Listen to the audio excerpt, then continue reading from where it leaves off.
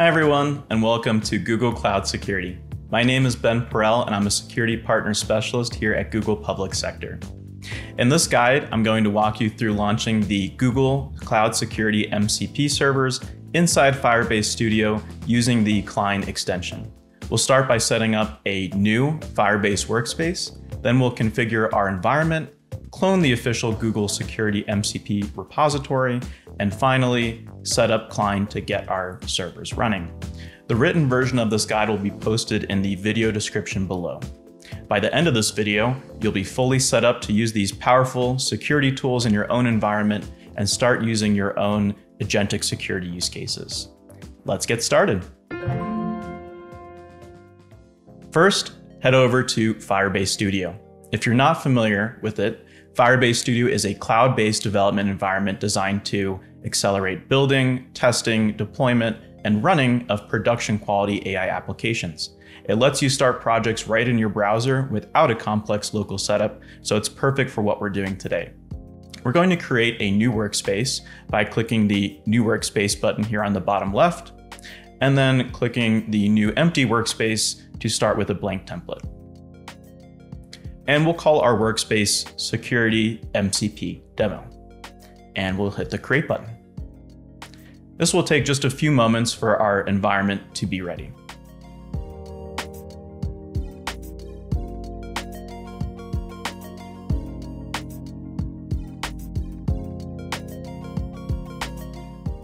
Now that our workspace is ready, we need to make a small but important change to the dev.nix file. Firebase Studio is built on Nix OS, where the entire system configuration is managed declaratively in text files just like this. This approach enables perfectly reproducible builds, meaning that you can create a consistent and reliable environment every single time. To ensure our tools can communicate securely, we're going to add a package for handling certificates. This will be vital for the Google SecOps source server, which needs to handle the SSL TLS certificates correctly for the Simplify SOAR domain.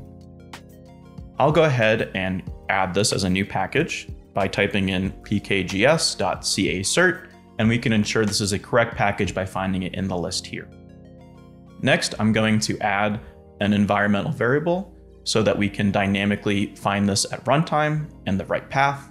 And to do that, I'll just hit enter here and then paste the SSL cert file line.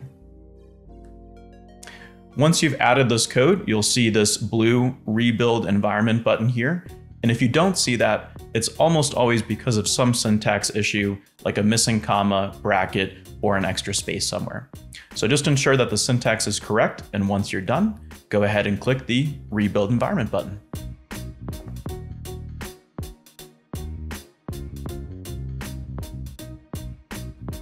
With the environment rebuilt, let's open a terminal. And you can do this quickly in VS Code or Firebase Studio using the Control and Backtick buttons.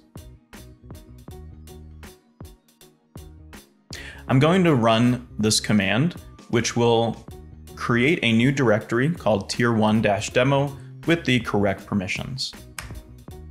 And now let's navigate into that directory. Now we're going to clone the official Google MCP security repository from GitHub. And to do that, I'm going to use the git clone command.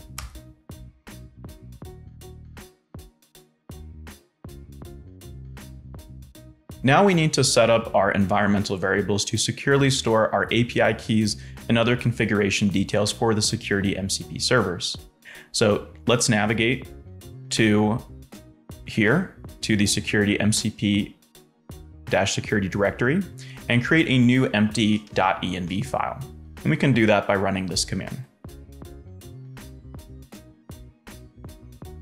Now let's open the new env file, and we will paste in the .env.example from the guide. To do that, I'm going to use the VS Code editor, but you can use whatever editor you're most familiar with.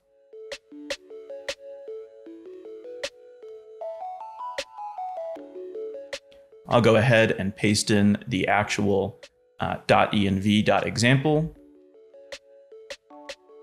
And now let's quickly show over where you can find these credentials.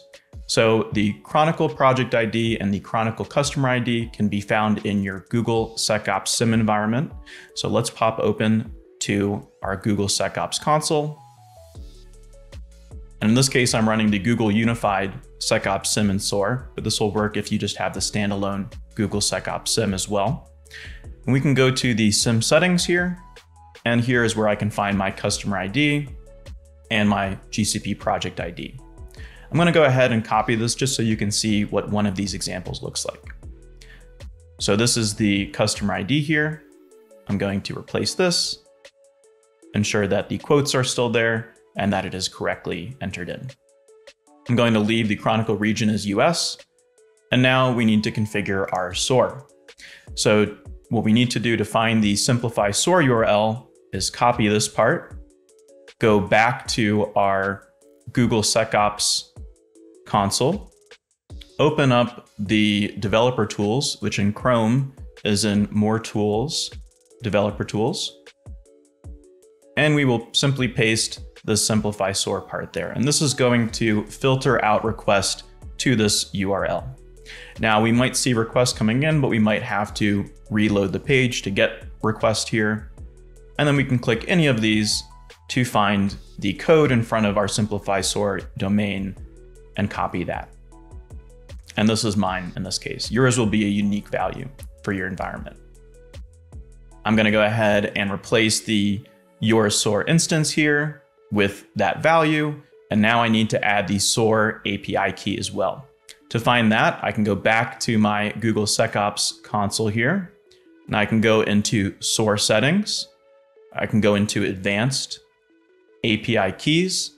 And you can see I've already created one before, but to create a new one, I would just hit the add API key, ensure the application name is meaningful and that it's given the correct permissions to execute whatever tools that I want it to use from the MCP servers, and ensure that you copy this to clipboard before closing and saving out of here. And this API key will be pasted right here. Next, you'll do the same thing with your VirusTotal or Google Threat Intelligence API key, and you can find that by clicking on the link right here.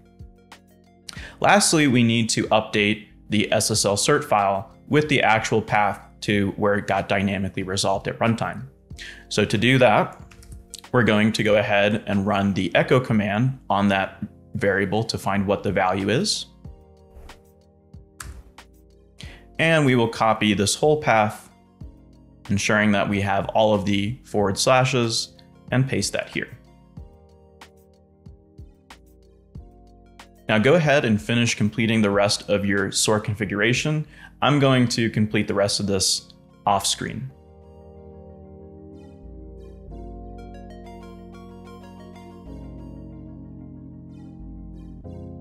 All right, we're almost there. Now we need to install a fast Python package manager called UV to launch our security MCP servers, and we'll use the curl command to download and install it to ensure that we get the latest version of UV. I'm also going to run the source command, since we are using the bash shell, to add this to our shell's path. And now we need to install the latest version of Python, which we can do using UV with this command. And it's important to mention that we're installing UV in this manner to ensure that we get the most up-to-date version that supports all the feature flags used in the security MCP server configuration. And while you could declaratively set this up in the dev.nix file as adding pkgs.uv or pkgs.python3 respectively, because the channel, the stable release channel, is an older channel, it is not picking up the latest versions of these packages. And in some cases, it is not providing all the features that we need in order to run these MCP servers. So while you could change the release channel to an unstable channel and add those packages declaratively that way, which is technically the more appropriate way to do it in NixOS, for this demo, we're going to run this in the terminal to ensure that we're getting the latest versions so that our MCP servers can work correctly. Also, I wanted to make a quick note on the authentication for your Google SecOps SIEM environment and your Google Cloud Security Command Center environment. That will be using the IAM permissions that you sign in with as your Firebase Studio user in this top right part here. So if you're finding you're having permissions, ensure that the user that you're signed in with in Firebase Studio has the correct GCP IAM permissions to do so. All right, at this point, we are ready to install the Cline extension. So to install Cline, we'll go ahead and open up the extensions tab on the left here. And we will type in Cline. And it is the second one here, which we will click install. This will just take a few moments to install, and then we'll open it from the side panel. And we're going to use our own API key. Now you can use any LLM provider that you're most familiar with. In this case, I'm going to use the GCP Vertex AI API provider to give me access to hundreds of different models. And I'm going to paste in my project ID. Firebase Studio will authenticate you when you actually try to enter in a message here to Cline. But for now, we'll configure it this way, hit the let's go, and finish our configuration. The first thing we want to do is disable a few settings here. So we'll go to the general settings. I will deselect the allow error and usage reporting. And then on the feature settings, I'm going to ensure that the MCP display mode is set to plain text and not to rich display. And this will ensure that we're not potentially resolving any malicious domains that could be used as part of our security MCP agentic use cases. The final configuration step in Cline is to click on the MCP server icon and then configure the MCP servers. So let's go ahead and click this icon, which will bring us 3 different tabs where we can either download or install third-party MCP servers. We can install remote MCP servers if they're running on some URL endpoint. And then we can install local MCP servers, which is what we're doing today. And Cline communicates to these servers using standard input-output via a sub-process. In order to configure the servers, we'll just click on this Configure MCP Server button here, and this will create a file called clinemcpsettings.json, which we can fill out. Now you can just copy the part in the guide here and fully repaste over this here.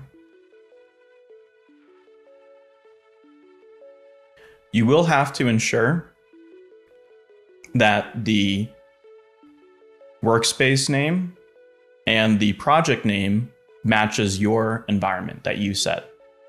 But if you've done everything else correctly or the same, then it should be the same path here.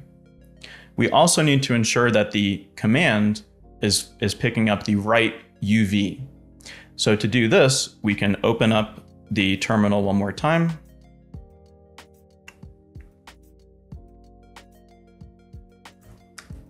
And run which UV.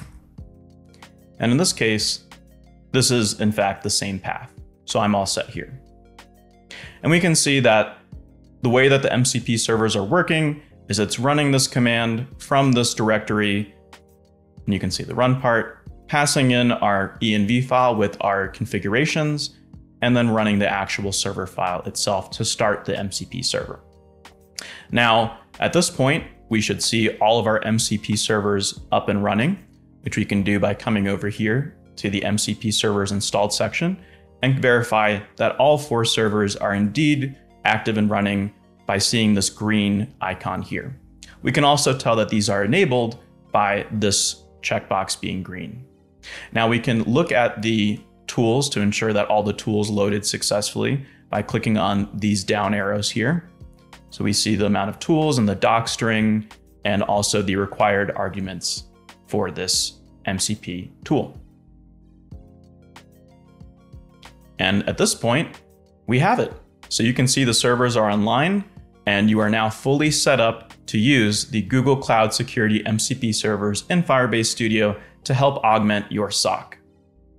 So to quickly summarize, We started with an empty Firebase Studio workspace, configured its environment, cloned the official Google MCP security repository, and set up the Cline extension to launch all of the Google Cloud Security MCP servers locally. I hope this guide was helpful, and for detailed step-by-step instructions and to copy the code snippets used in this video, please refer to our setup guide, which I've linked in the description below. It contains all the steps that we covered today. If you have any questions, please join the community. We're happy to help. You can also find the link to the community in the description. Thanks for watching, and we'll see you on the next one.